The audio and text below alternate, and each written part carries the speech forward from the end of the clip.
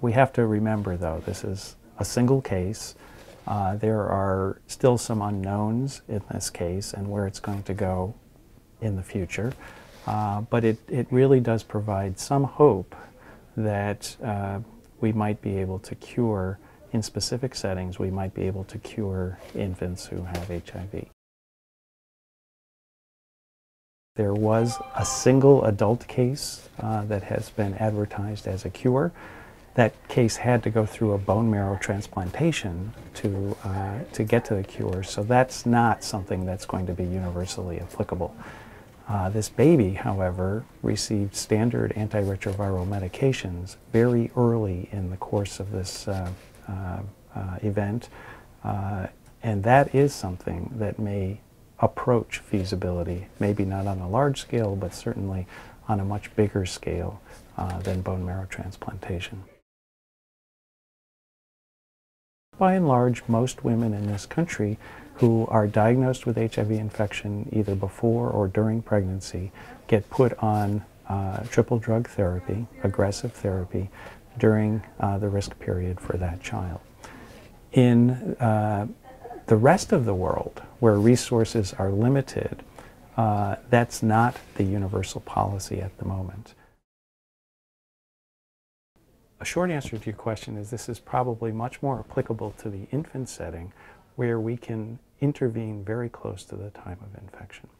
But it does have some implications for adults, and if they can figure out ways, or if it could be figured out how to diagnose early an infection and intervene early in adults, there is the possibility that cure, or at least ameliorating disease, could be affected. There have been some recent studies which have looked at more aggressive prevention regimens, 3-drug regimens, and that's what this pediatrician used. But it's not mainstream yet. We may see rethinking of the guidelines because of the studies that have been done in this particular case. I think, as well as the authors, have some degree of skepticism, realizing, again, that this is a single case, realizing that we have to follow this infant for much more time to be sure that there isn't reactivation of disease, that we have to continue to do very cutting-edge, sophisticated testing to look for the virus in this baby.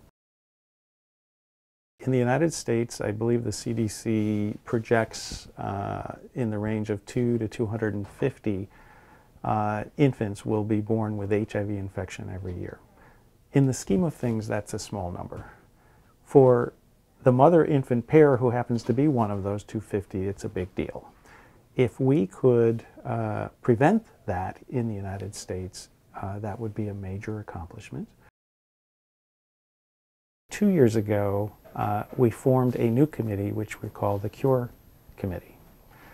So we have a group of about 20 people who've been recruited to this committee with expertise in this area, whose job is to think about what it would take to get to a cure in the pediatric setting, and think of ways to test those hypotheses, which in our setting is through clinical trials. So I mentioned to you we have a cure clinical trial that's in development.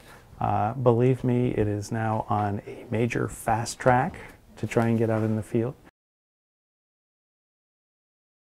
A lot of the work we're going to be doing over the next month, both here in the United States and my colleagues internationally, are going to be to try and converse with our clients, our patients that we take care of, to try and give them an understanding of what happened and what that means for them personally.